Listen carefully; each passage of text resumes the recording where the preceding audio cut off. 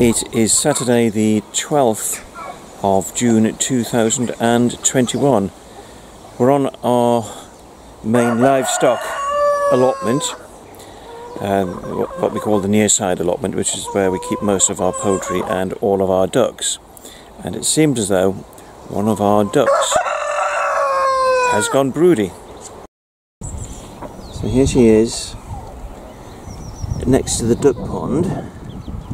Not very good timing by her, because we were about to empty and clean out the duck pond. But yesterday there were 3 eggs there, and I was going to collect them and found she had started to sit on them. So when we came back this morning, there were 7 eggs there. So we're going to take the eggs off her, and then we're going to give her some fake eggs.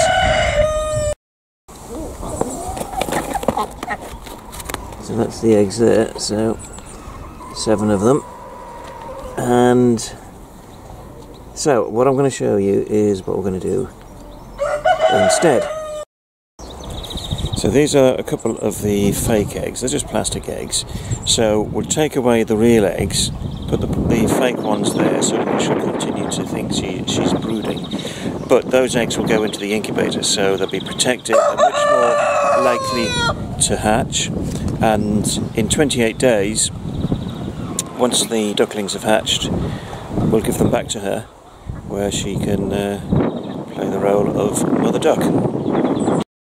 Okay, so there are the plastic eggs now on where she was nesting, and these are the eggs to go back to the incubator.